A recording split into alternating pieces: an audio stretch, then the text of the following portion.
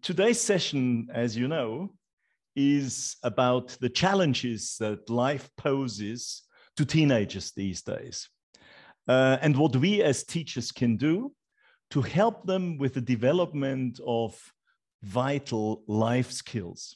Let's have a quick look at the content that I'm going to cover in this session today. We'll start out by looking at some recent research findings about the challenges that teenagers face these days.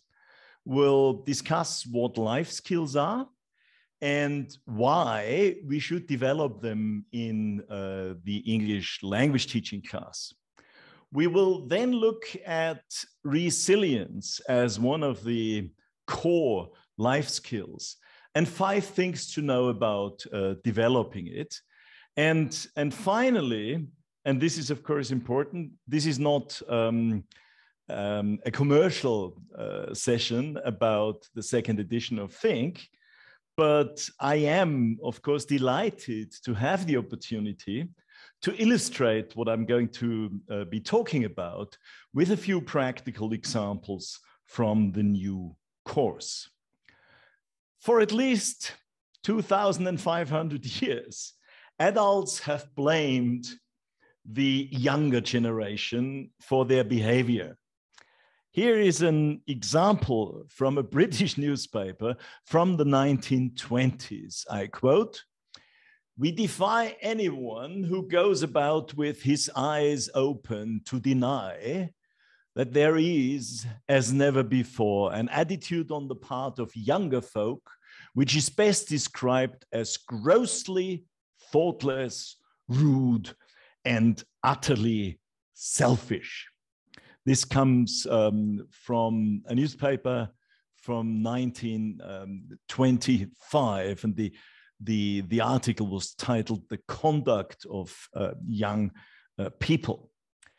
The tendency to blame young people has, I think, been replaced in recent years by a growing understanding of the difficulties brought about by the transition period that teenagers go through. Their bodies change, their hormones play havoc. Life can be an emotional roller coaster, and many of them feel enormous insecurity and stress when they think of having to succeed in a future that seems ever more threatening. This has led to some experts raising their warning voice that we are talking a whole generation in crisis. And I would like to quote Dr. Carol Easton here. She's the chief executive of the Young Women's Trust charity. And she says, "Make no mistake, we're talking about a generation of young people in crisis. It's not in any of our interests to write off an entire generation." Let us first have a look at a number of recent studies into this subject. No doubt you will have made your own observations about how difficult things have become for young people. So now I'm going to show you a series of photos, actually 3 photos. And I'll ask you to type your own observation about each of them in the chat box. After that, I'll share the findings of, after each of that, I'll share the findings of a very recent study, okay? So what does research say about the challenges that teens face these days? So when you look at this photo, please think about the challenges that teenagers currently face that this photo reminds you of, and briefly type your thoughts. I have a little problem as I can't see the chat box. Can one of my helpers in Cambridge help me? I don't know what to do. I can't see the chat box now. I can only see the full screen of my slides. Hi, Herbert. I can help you by reading out some of the answers if you Okay, like. Okay. thank you. So we're getting quite a lot, being isolated, COVID-19, pandemic, isolation, communication, lack of communication, lack of socializing. So along that vein, really. Okay, yeah, thanks very much. I mean, look, this quotation here comes from a recent study into the negative influence that, as you said, COVID-related problems have on the psychological health of young people. They say the COVID-19 pandemic may worsen existing mental health problems and lead to more cases among children and adolescents because of the unique combination of the public health crisis, social isolation, as some of you have said, and economic recession. And this is from a study carried out in the United States. But I guess this is pretty much the same. The picture we're getting is pretty much the same globally. I mean, there's been a recent study carried out by UNICEF, and they are basically painting the same picture, that there's an enormous health burden, mental health burden on young people these days. Okay, now let's have a look at the next photo. Can I ask you again to just type into the chat box what your observations are triggered by this photo? And can I ask my caring helpers in Cambridge to again read out? I'm here. What you're typing. Thank you. I'll help you. So we've got bullying, loneliness, social isolation because of technology, anxiety caused by social media, desperation, pain, headache, digital obsession, fake relationships, depression, self-comparison, yes, online life being more important than real life.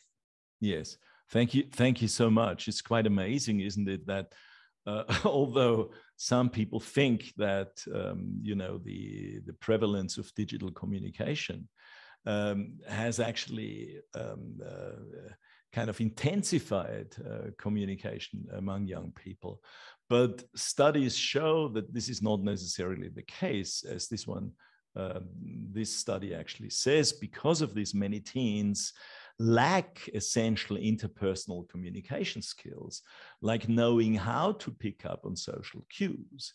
Teens' social media and texting habits are changing the way they communicate, date, learn, sleep, exercise, and more. In fact, the average teen spends over 9 hours each day using their electronic devices.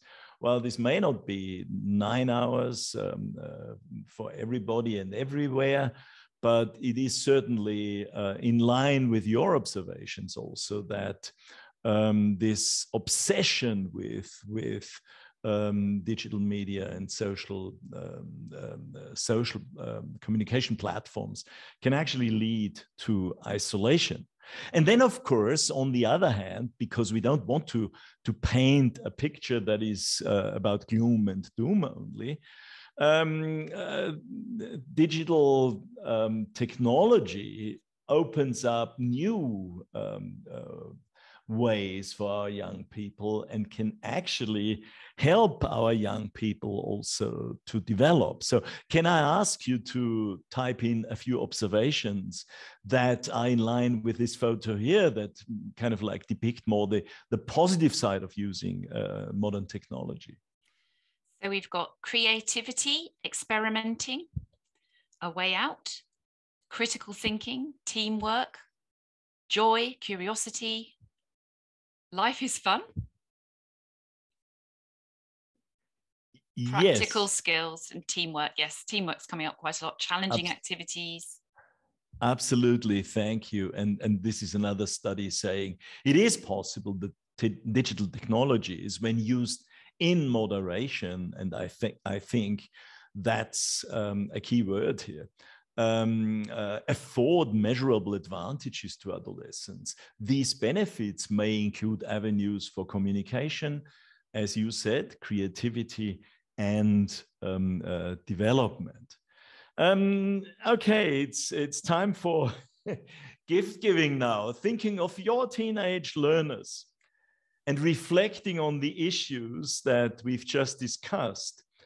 If you could give them one gift for life, what would that be? Please type your answer in the chat box. So we've got solving problems, common sense, security, confidence, honesty, resilience, self-esteem and loving themselves, empathy, support, lots of things coming through, gratitude, curious mind, love from their parents, responsibility, joy for every simple thing in life, knowledge, real friends, a book by Dostoevsky, self-esteem, confidence, empathy, freedom. Okay. Thank you. Well, thank you so much for these answers. I think they provide pretty good evidence of the fact that it is teachers, often more than parents, that sense a need for what I would call leadership when it comes to the supporting of teenagers these days. And one of the best definitions of leadership that I've come across is by Herbert Puchta, who says that leadership is about creating a world that people want to belong to. And so let's talk a little bit about the things that you have now mentioned, which I think can be perfectly summed up as life skills or 21st century skills that you actually mentioned. Well, educators have actually frequently asked how they can integrate life skills or 21st century skills, as I've said, into their English language programs. And in answer to those inquiries, Cambridge University Press and their research department have developed what is called the Cambridge Life Competencies Framework. It's made up of 6 competencies: creative thinking, critical thinking, learning to learn, communication, collaboration, and social responsibility. And linked to these 6 competency areas, there are 3 foundation layers. Emotional development, that's the one that you can see down there, because it's the one that we are going to deal with today in this session, mainly because we're talking about teenagers' resilience. But there's also digital literacy, of course, very important these days. And discipline knowledge, of course, too. We don't want to hide the fact that we are teachers of a language for first and foremost. So it's not just about helping young people to develop into responsible young adults. Of course, our main aim is to teach them language successfully. As I've said, we're talking about resilience as one of the vital life skills. It's actually part of young learners' social, emotional development.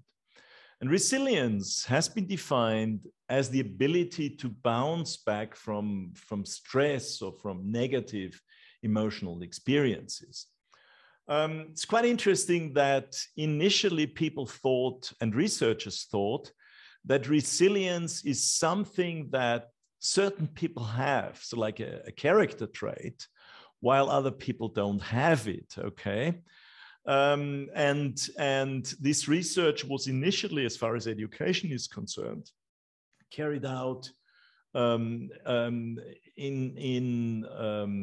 trying to find an answer to the question why some at-risk children managed to overcome extremely difficult and extremely challenging life circumstances like poverty, violence, neglect, etc. And they managed to thrive instead of those challenges, while other kids obviously didn't seem to have that. And what they clearly found out was that it's not some kind of character trait that we maybe get born with. It's not something that is in our genes, but it's something we can actually, as we will see, learn, and it's something we can develop, and it's something that we as teachers can help our learners develop. Why should we teach life skills in ELT? Well, these are my main three answers. There's probably more, but my main three answers, first of all, if we combine language learning with learning for life, that makes language learning more meaningful and memorable.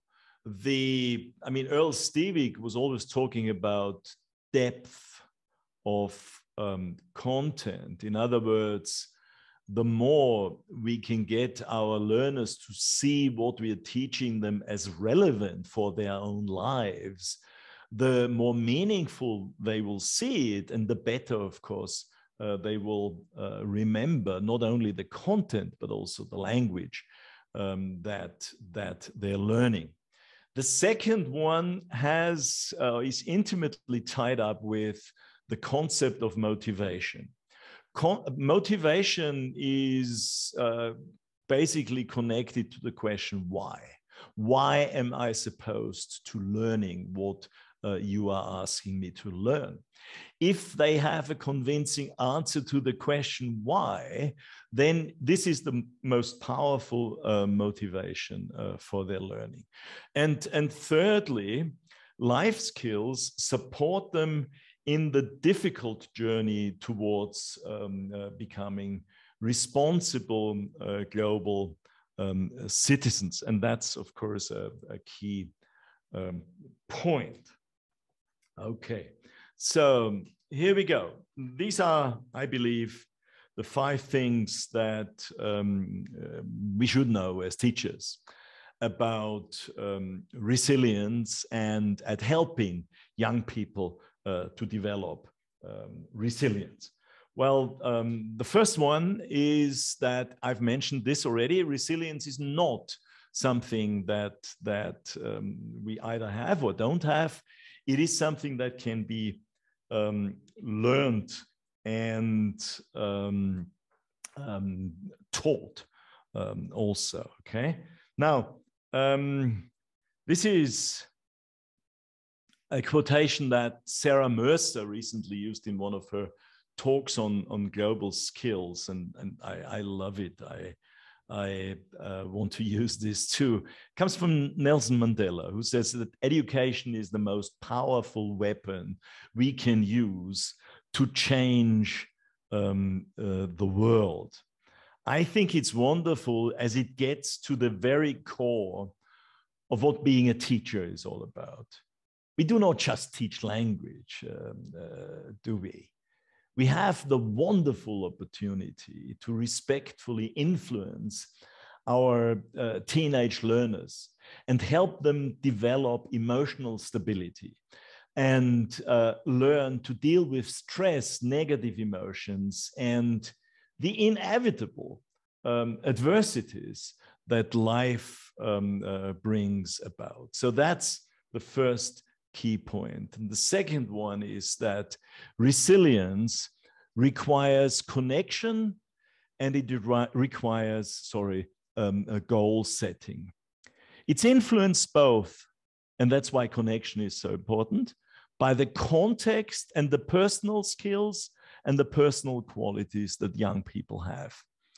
Caring relationships play an essential role in developing resilience. And a feeling of safety and belonging at home, of course, also, but especially also in school and in classrooms and out in the world. In order for our students to be able to develop resilience, we need to use a holistic approach and develop the qualities of resilience in ourselves too. So we can develop and plausibly develop a classroom culture of resilience. This is why, of course, student well-being is so important. And this is not always about being serious. It's also about enjoying life. It's about being healthy. It's about having hobbies. It's about making friends. It's about sleeping. It's about a good night's sleep. All these activities are so extremely important for our young people. And this is why, for example, we have, of course, also in the second edition of Superminds, these questionnaires that help young people to explore certain values. And then if you look at the lower part of the screen, go into discussing values among each other in class and explore values and learn from one another by comparing their values. This is about a vlog, and I will come back to this a little bit later. The series is called life lessons or life competencies. And this is 6 such video vlogs in each level of Think Second Edition, where young people in a pretty cool way talk about certain very, very important life skills, like in this particular case here, achieving goals, something that is so important and also intimately tied up with developing resilience, of course. So I will be talking about this a little bit later, but what I would like to stress is that we have developed or extended the self-esteem activities into whole page life skills development, a set of activities, as you can see here, with very, very practical and easy to follow steps for students, okay? Now, the next one, what we should know about resilience is that it equips people with the stamina to keep going when the going gets tough, okay? It helps to protect them from feeling overwhelmed and helpless. This is a very, very important point. And it's intimately tied up with the question of, with the concepts of grit. Angela Duckworth, it's a concept that Angela Duckworth developed, and then Carol S. Dweck's concept of growth mindsets, okay? And one thing Carol S. Dweck points out, that growth mindsets, believing that we can achieve in spite of maybe negative experiences sometimes, that is something, again, we can learn. We can learn it, for example, by changing our beliefs and how we talk about negative experiences. And one strategy is called the power of yet. And I personally discovered the power of yet when I was a teacher of young learners many, many years ago. And I interviewed in a research project a young learner. I think she was 8 or 9 years old. Her name was Barbara. Barbara was the kind of student that we would like to have hundreds of in our classes.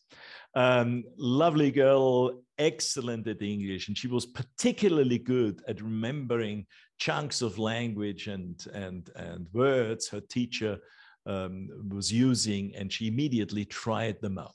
And I wanted to know from her, what kind of beliefs was she going to use in moments when she couldn't remember a chunk of language or a phrase or a word? And I said to her, okay, now let's say you can't remember a word or a phrase, even if you try very hard. What do you do then? And Barbara, the 8-year-old girl, started to laugh and said, that doesn't matter. And I went, it doesn't matter? What do you mean? Well, it doesn't matter if I can't do it now. And I said, uh-huh. And she said, yeah, then I just tell myself one day I'll be able to do it. It doesn't matter that I'm not able to do it now yet. One day I'll be able to do it. I'm sure I will. That was long before I read the literature on growth mindsets.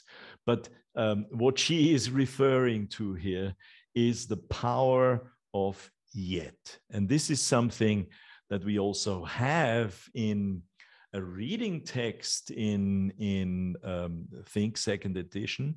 I will be giving another seminar, by the way, on reading and listening in the Think Second Edition in a few weeks' time. We'll share the date with you a bit later. This is a text about the power of yet. Helps teenagers to become aware that negative experiences and failure can actually be overcome if I develop a belief that it's fine to make mistakes, because we need to make mistakes when we learn. And one way of doing that is using the chunk not yet. Okay, right. And this is something that this gentleman here was actually referring to in Hamlet, saying, for it, there is nothing either good or bad. Thinking makes it so. It's what we think about our own failure, whether we see it as a terrible failure that where we can't do anything about it, or we see it as something that is part of our learning. Point number 4, building resilience requires social emotional learning. I've mentioned already student well-being and how important student well-being is. Social emotional learning is something that is a part of this whole range of support systems that we can and need to use, okay? So one of the key social emotional learning competencies for the teacher is to accept our students' feelings. Adolescents in particular and teenage years, I've mentioned this, are about a roller coaster emotional experience, okay? They are extremely happy one moment and they are almost depressed the next. And it's not always easy for us to show them that we accept their feelings, but also to show them that we understand how they feel, especially at certain times when they express pretty strongly how they feel. And this is something I developed some time ago, and I'm using an example that some of you may have seen me use once, but I think it's worth repeating this. Now imagine a student saying to you, we've got a maths test next week, and now you're giving us so much homework, and especially if it comes delivered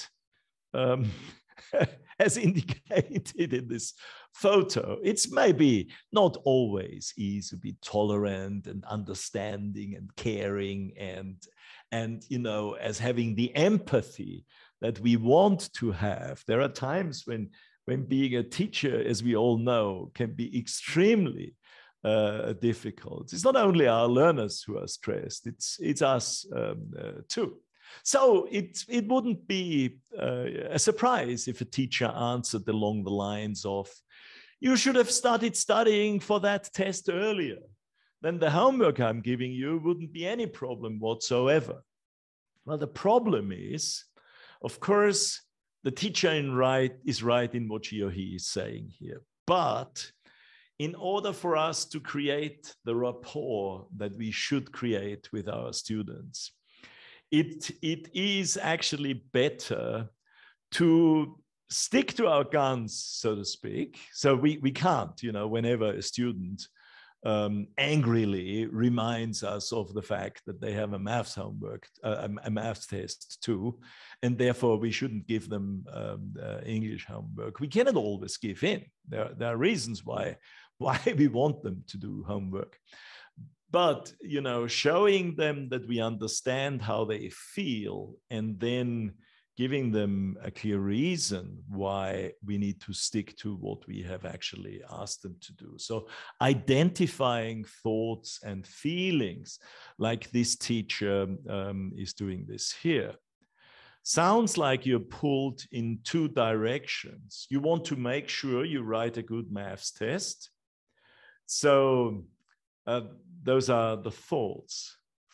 But you don't want to disappoint me either by not doing it homework I've just given you. That's the emotional side of the thing. And by taking the two apart, try this out. I think this has good takeaway value. That helps enormously to support your students in a moment when they become very emotional and a bit overwhelmed with stress. Another possibility is acknowledging their feelings and at the same time redirecting their behavior. Like, for example, the teacher here who says, I hear that you really don't want to do this English homework. So I hear that, okay? I acknowledge your feelings. The problem is that as we're going to start the next lesson with all of you reading out each other's texts, your story will need to be done by then. So the teacher clearly says why she needs them to do this homework. And at the same time, she says, well, I understand you don't want to do the homework. She's non-judgmental about that.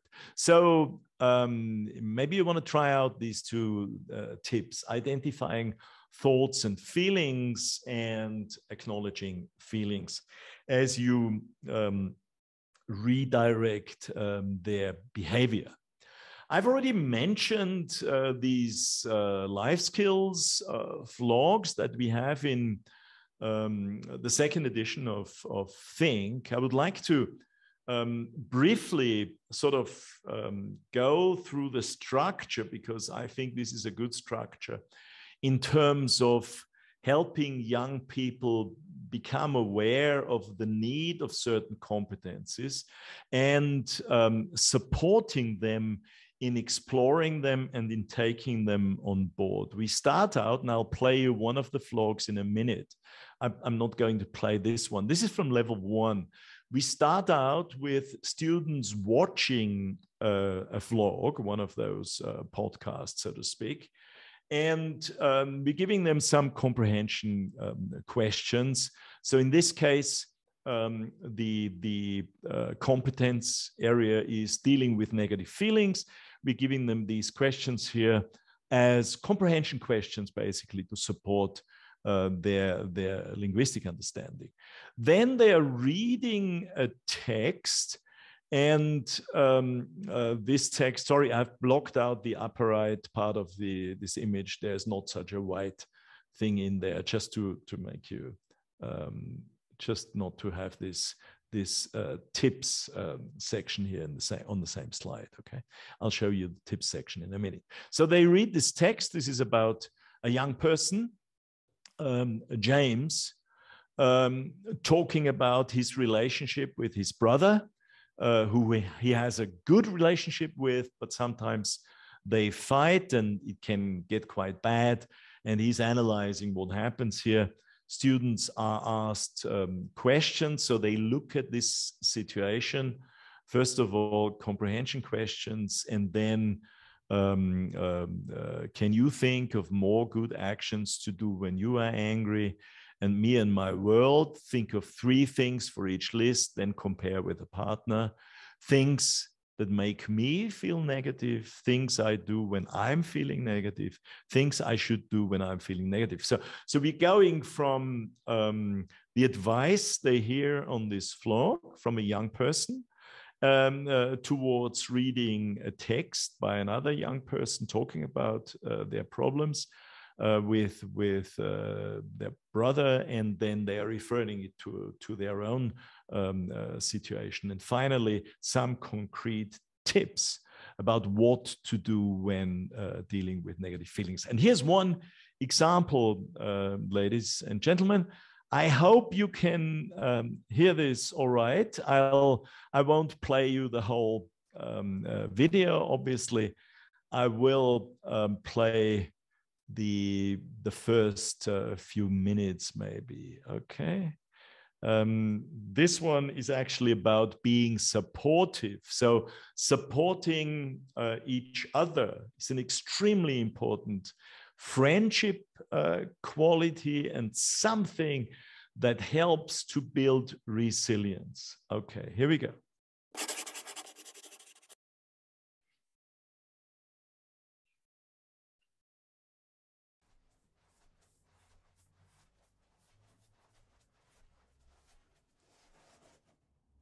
Hi, it's Will. Welcome to Life Lessons.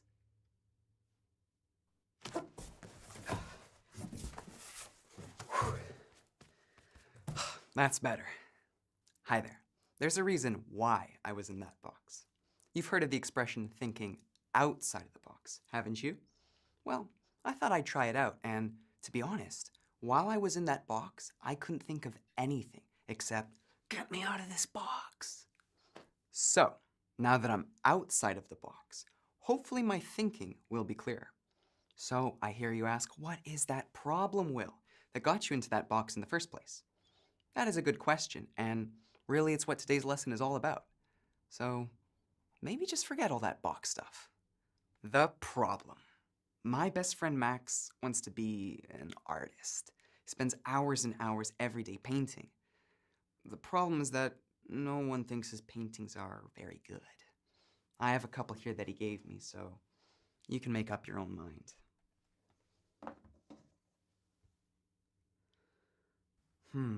What to do? I am his very, very best friend. Do I tell him the truth? No. If I'm a good friend, I need to be supportive. It's his passion. I have to imagine how I'd feel if someone told me I was the world's worst vlogger. What? I am. Really? No, you see, that doesn't feel good. What? You were just kidding. You love my vlog. Oh, well, thank you. That's really nice to hear. Thanks for your support. Now that felt a whole lot better. It's important to be supportive. If your best friend isn't there for you, then who will be? But then shouldn't a best friend also be honest? Maybe if someone told me gently that maybe I should give up vlogging, it wouldn't be so bad? Oh really? Think I should look for a new hobby? No, that still feels bad. I definitely preferred it when you were being supportive. So, you see what my dilemma is? How can I best be supportive in this tricky situation? And that's why I was in the box. Actually, that's not true. I was only in the box to entertain you. I had already done my thinking outside of the box, and I think I've come up with an idea. Let me run it past you. I think the solution might be to get Max to change his style. Okay, I'll stop it here. I'm sorry, let's go on to the next one. Okay, in the meantime, I've managed to get my chat box back. I'm sorry about that. Okay, so number 5 is, of course, that building resilience is especially important for teens, as it supports them in transiting from childhood towards adulthood. And this is a key point here. So I hope you like this vlog, this example of a vlog. The idea here is these are cool young people giving this advice. They're giving very practical advice, so they could potentially become sort of role models. And we have 6 in each level of Think second edition. So before we started working on the second edition, of course, Cambridge carried out a lot of research in all the countries around the world where Think has been used and is being used. And one of the things we got back as feedback is we want more real life videos. I'll show you one in a minute also. And we want also these kind of like new video formats reflected in the course, such as videos produced by young people, vlogs, as you could see in these examples here. Okay. Peggy is saying that she thinks that teens can relate to these topics in the vlogs. Let me read out to you a number of the topics we have here. So A2 level includes, for example, as I said, 6 per level. A2 includes, among other things, empathy, saying sorry, helping others and dealing with negative feelings. In B1, we have, among other things, achieving your goals, taking responsibility for your actions, being assertive. B2, managing stress, being determined, getting along with others. Okay, so this was just one example. They've been done, I think, in an excellent way, and we have shown them to young people, of course, and their reactions are very, very, very positive. I said previously, of course, we want to create a classroom culture of can-do. And this can-do includes also a can-do concerning topics that are not always so positive, like, for example, the environment. So rather than saying in our texts that everything is bad, we want to show examples of initiatives where people have actually found green solutions around the world. So they read a text here on 3 examples of green solutions, one coming from the Netherlands, one from Ecuador, and one from Mexico. And we lead into this by giving you a culture video that you can play before you get them to watch, to read, sorry, these texts. Let me just play a brief excerpt from the video.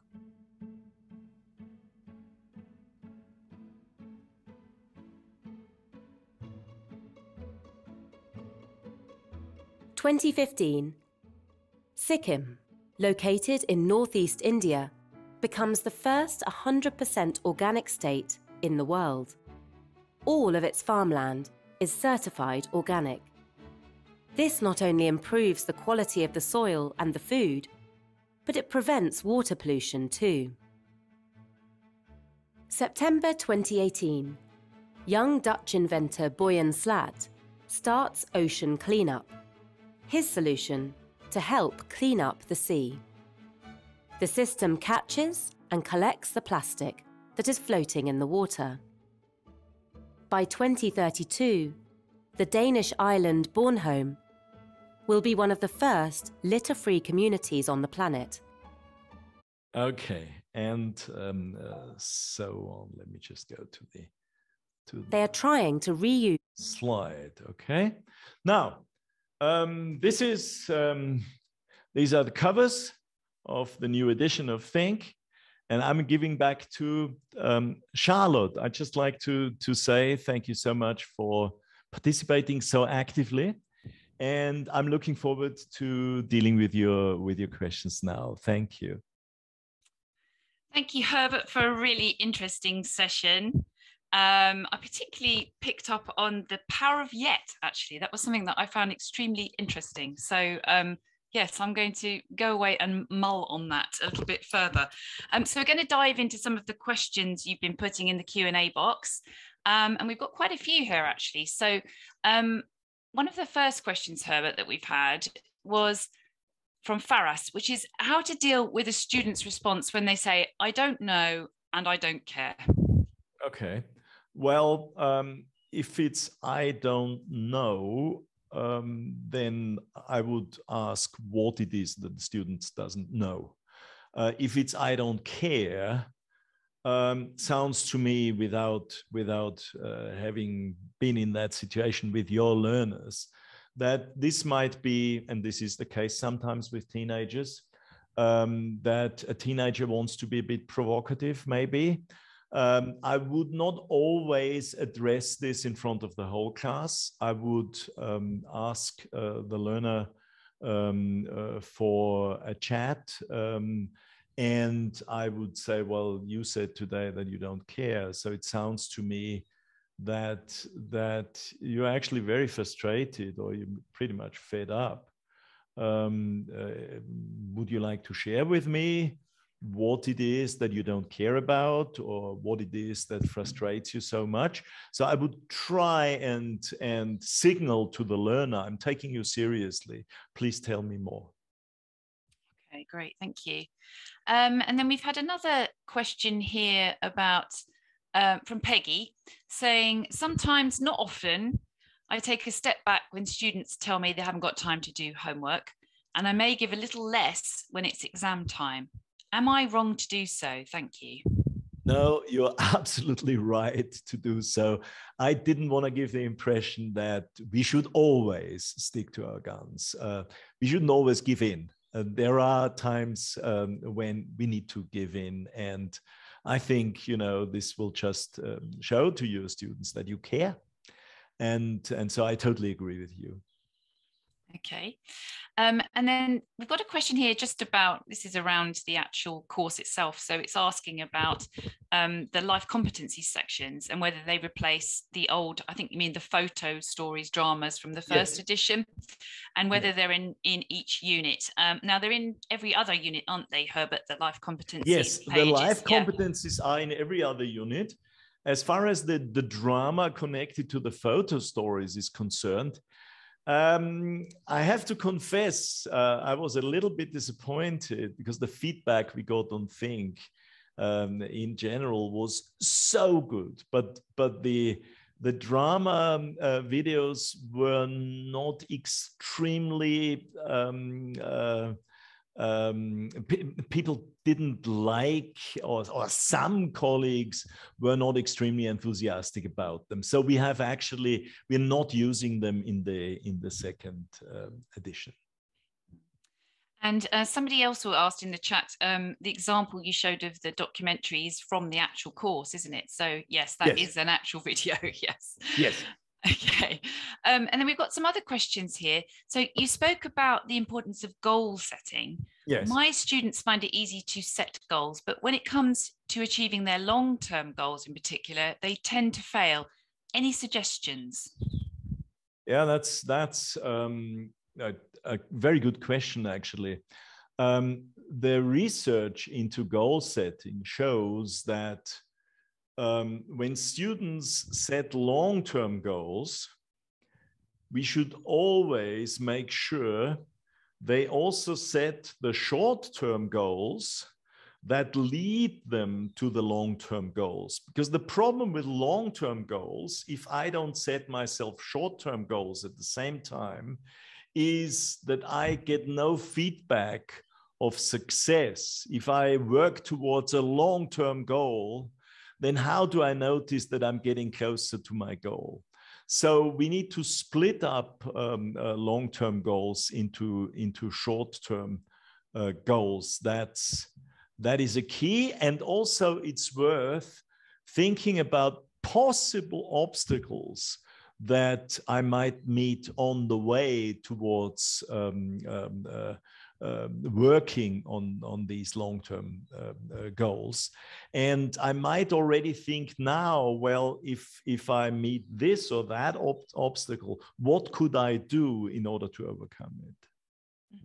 Okay. Okay, so another question here. When it comes to student well-being, I think a sense of humor would come in very handy. And I'm not a born comedian. So is there something we can do to make sure we have fun with our students every now and then? Yeah, thanks so much for this question. A very important question. Fun, laughter releases hormones that actually help to overcome stress, and it releases it helps to fight tension.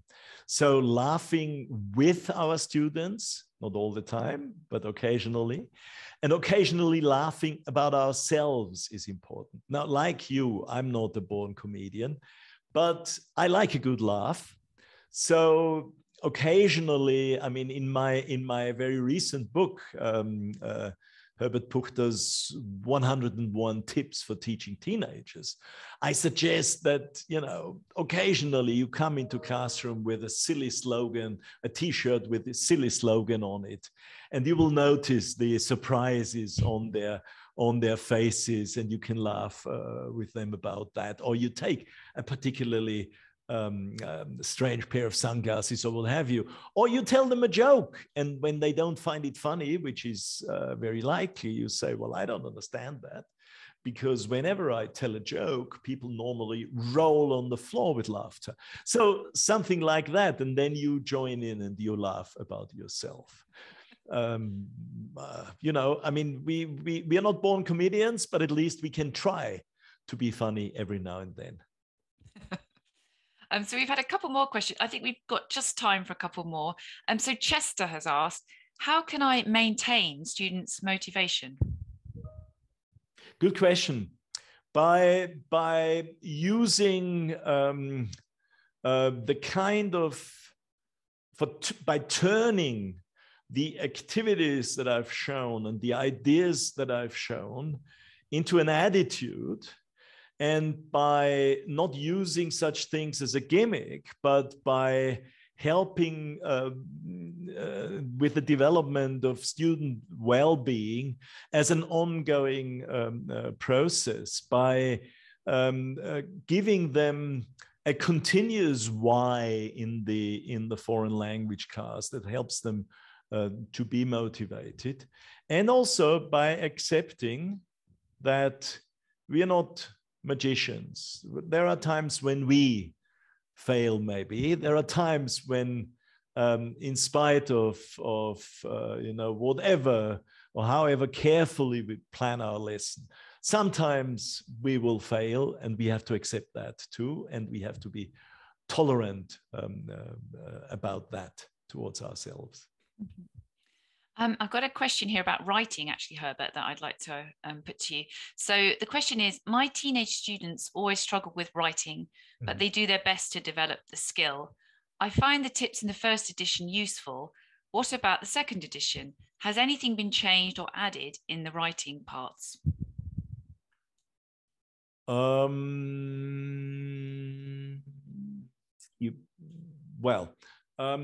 think, but I'm not quite sure now, I think we have extended the writing sections. We definitely haven't shortened them down. If you like them in the first edition, you will not find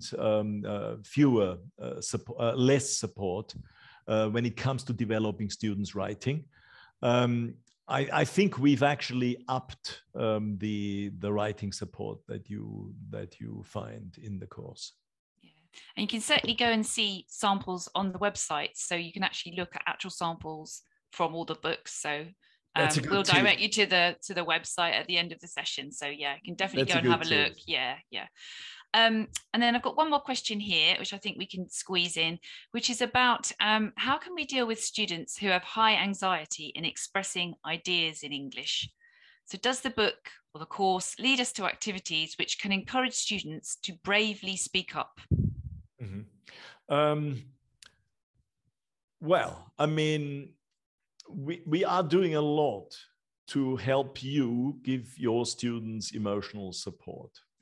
When there are students who are shyer, who are a bit introvert, who don't want to speak out in front of everybody else, we have classroom management in terms of breaking them up into pairs, in terms of getting them to work in smaller groups. And that is, or those are very, very important stages towards helping them to speak out publicly. Not everybody likes talking in front of a whole class. Sometimes there are limits to what we can achieve, but I'm totally convinced that our students can learn to speak and communicate through pair work and group work too.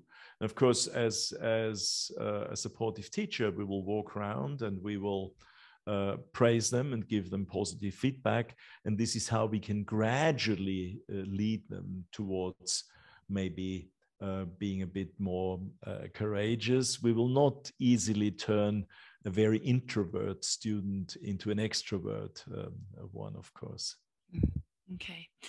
Well, I think that's about all we've got time for today, unfortunately, because we're nearly at 4 o'clock UK time. So thank you so much, Herbert, for an absolutely brilliant session. And we hope that all of you can join us for the next 2 webinars on Think Second Edition, which are both at 3 p.m. UK time. And I'm just going to give you the dates now for your diary. The 17th of March, we have Herbert back again, which is great. And he's going to be talking about of daredevils, human moles, and bugs for lunch. 5 things to know about teaching your teens reading and listening. So do make sure you register for that one. And the second one, or the third one in our series, if you like, is the 21st of April.